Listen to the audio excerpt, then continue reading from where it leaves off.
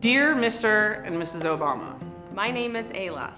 I am 13 years old. I live in Pembroke, Massachusetts. Today I was watching the Women's World Cup, which I love so much. And then my brother decides to come into the room and say, Ayla, boys are so much better at soccer than girls.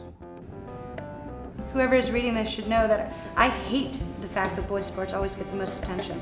I want to do something about it. It makes me mad that people do not treat girls equally.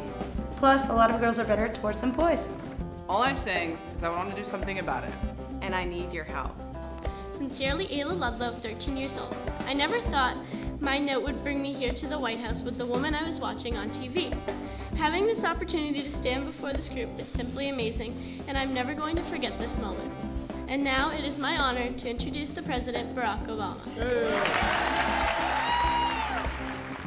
Girls like Ayla, who too often heard that they weren't somehow supposed to be as good at sports as boys. And Ayla got mad, and she should be mad with those attitudes. This team taught all America's children that playing like a girl means you're a badass.